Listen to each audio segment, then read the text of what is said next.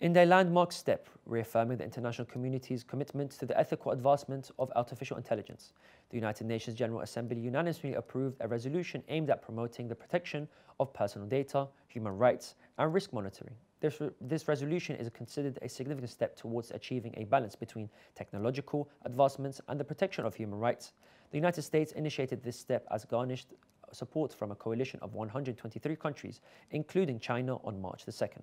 This move reflects a prominent unity among all 193 member states of the United Nations and a collective direction towards developing and implementing artificial intelligence for the common good of humanity.